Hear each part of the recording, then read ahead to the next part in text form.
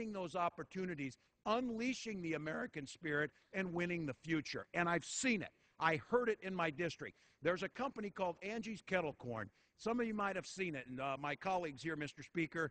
It's sold in Costco and sold across the country. It started as a mom-and-pop business, literally, in a garage in Mankato, Minnesota. And this last week, they were on with Martha Stewart. They sold it with the Twin Stadium, and it's selling across the country now.